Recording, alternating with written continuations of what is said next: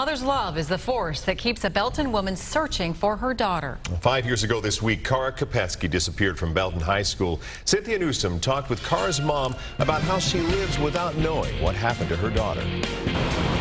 I mean, we sure thought that Cara would be found by now, but since she isn't, we've got to keep going. We've got to keep looking for her, and we're not ever giving up. Rhonda Bickford admits it is not easy keeping it together every day for 5 years, knowing that she doesn't know if her daughter will ever come home again. Cara would be 22 now, and I think that a lot of her friends, you know, they went to college. I know a lot of them have moved out of state. Rhonda surrounds herself with pictures of Cara. Stories behind the pictures or songs on the radio can sometimes bring her to tears. But she doesn't stop. She tells me she can't. Get up, go to work, you know, do what regular people do, you know.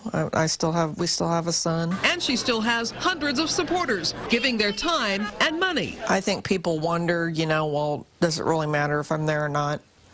And it does. It does matter. It matters to us. It matters to my whole family. Another source of strength, her faith. This was Jim's Bible. Yeah. It's Jim's Bible, and it's open to 23rd Psalm. With love only a mother can have, she tenderly placed her daughter's pictures on that scripture. We are kind of walking through the valley of the shadow of death because we really don't know what happened to Cara. Then she took me outside to show me her miracle. We didn't plant this rose. She planted a daisy, Cara's favorite flower.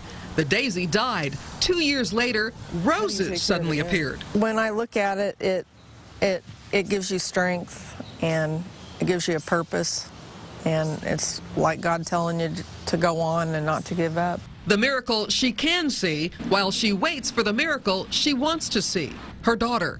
Cynthia Newsom, 41 Action News. Now, the 5-year walk for Cara is this Sunday, 2 p.m. at Cedar Tree Square Shopping Center in Belton.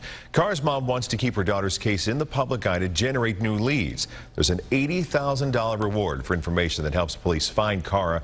If you have any information on her disappearance, call the TIPS hotline.